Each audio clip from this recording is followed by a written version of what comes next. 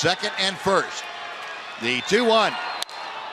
Up the middle, by the dive, and shortstop into center.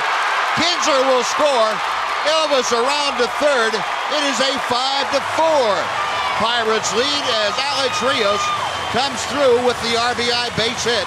And Adrian Beltre will get a chance here in the ninth. The Rangers doing some two-out hitting the last 2 innings. It was 3 straight hits last inning. This inning, it's 4 straight hits. Need one more.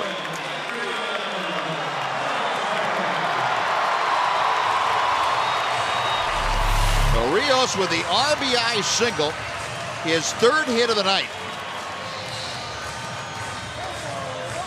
And Adrian Beltre coming up with the tying run at 3rd, the winning run at 1st.